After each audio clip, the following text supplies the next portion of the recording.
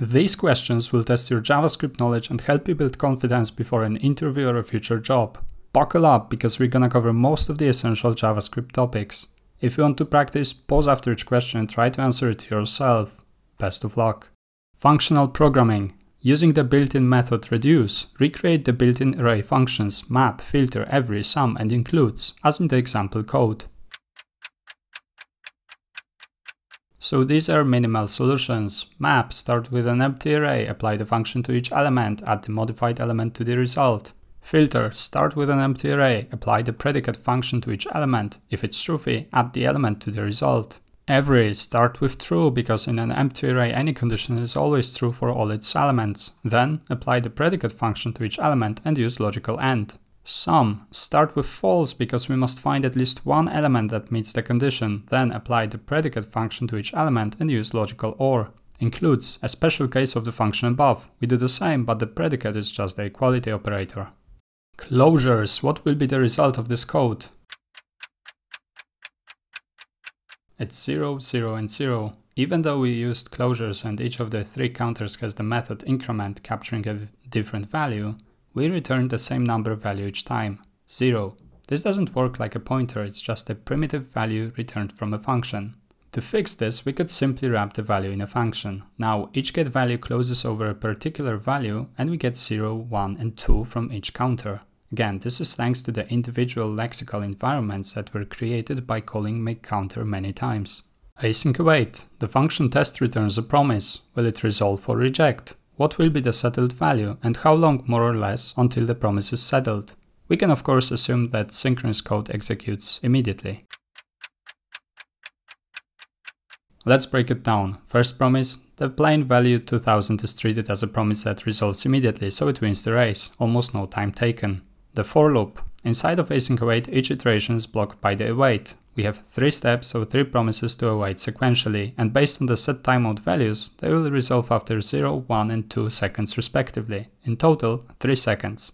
Next, we have an await on a result of set timeout, which is a number, not a promise. We resolve almost immediately, no time taken.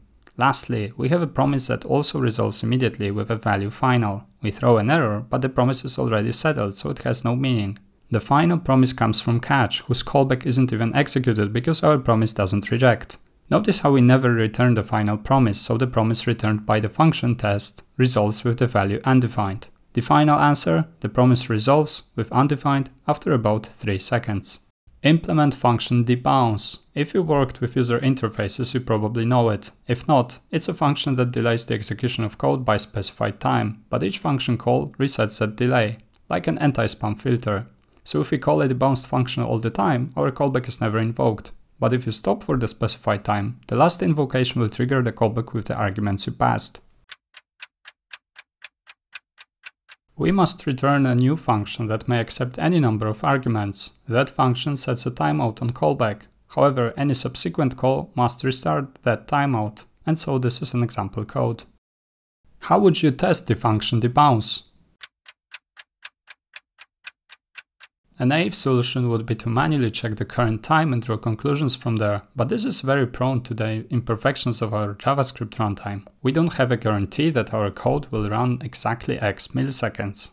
A safer solution is to intercept the built-in methods such as setTimeout and manually progress the time. This is exactly what libraries such as Jest support with fake timers. In this example, we start by ensuring the callback isn't triggered despite calling the function 3 times. Then we advance the time and check if the callback was triggered by the last function call. Implement function Flatten, which converts any array to a one-dimensional array, no matter the structure and how many nested arrays there are. The recursive solution is simple. Iterate the array. If the element is an array, recursively obtain the flattened array. If not, add the element directly to the result. Notice how this can be easily converted to a function using reduce. If you are challenged to the iterative solution without recursion, this is of course also possible, either with a queue or a stack.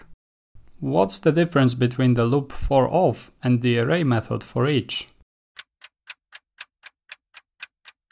This is best illustrated with an example. We want to stop evaluation and return an error message if any number in the array surpasses 1000, works exactly as expected. What about for each? The function couldn't care less about our returns in the callback provided to it. It will evaluate each element anyway. This behavior can be confusing. Here's the cold truth, just never use Array.forEach. Make your linter forbid it. You lose access to control flow statements such as return or async-await. It's confusing, deceiving, and error prone. Implement function merge, which combines many objects into one. It overrides existing keys and doesn't have to support nested objects. We can use the spread operator to keep collecting new properties and overriding them if needed. This can also be implemented with reduce. Or even better, just use object assign and spread the arguments. Are these two functions pure? That is, do they modify the original object such as initial state or not? No, they aren't pure. Even though we properly copy the state object, that copy is not deep. The house still refers to the old object. Similarly here, the state is a new object, but the properties house and people still refer to the old object. Without using a library for immutable structures or a deep copy, a simple fix is to manually copy the object on each level. Here, the state is new, the house is new, and the pets are new. Filter returns a new array as well. And here, the state is new, the house is new, and the people are new, so we can safely add a new property Carl to it. We could also use a single nested object expression, which does functionally the same, although may look a little bit ugly. Is there any problem with this pattern? Yes, you should never modify the built-in object or even extend its functionality. That name is now taken and future JavaScript version cannot use it because they would crash your deployed application. That has actually happened on a gigantic scale in the Smooshgate.